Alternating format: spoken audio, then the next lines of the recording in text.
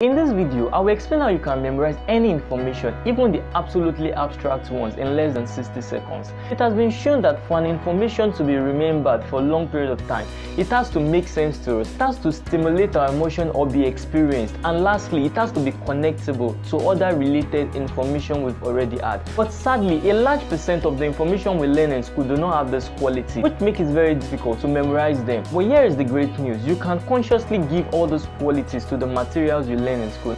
Step 1, give it meaning. You can give meaning to absolutely any information. Let me give an example of how I would give meaning to something. I was trying to learn the stages of mitosis, and there's a particular stage that is anaphase. From the word anaphase, I can bring the word Anna, and I know a particular Anna, she is quite violent.